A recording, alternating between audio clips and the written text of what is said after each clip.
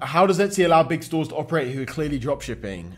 Bro, like, I don't know why people have this thing like drop shipping on Etsy is like not really allowed. Like, they allow people to sell from fucking China. Like, if you look at Caitlin Minimalist is the biggest store on Etsy, and they're very obviously producing absolutely everything in China because they wouldn't be able to get pricing like that from making it in Canada.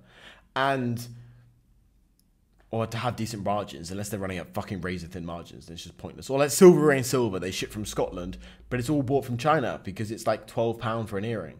So it's just like, it's just very weird to actually, I don't know, basically they do allow it, right?